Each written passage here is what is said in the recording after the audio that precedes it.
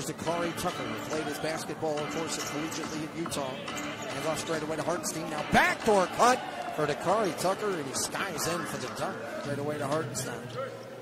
Hartenstein looks trying to get rid of the ball to somebody, double team. And Tucker's left open for a three, and he hits it from the angle left. Mute Abedius has two. Everyone else with one or fewer. Three ball straight away, on the way from Dakarai Tucker, and he hits it to make it 66-62. Gary Payton throws in. Straight away, Dakarai Tucker. Shot fake at three, drive right down the paint, lay it off the glass and in. Yeah, that's flat off the iron. And the rebound is grabbed by the Vipers.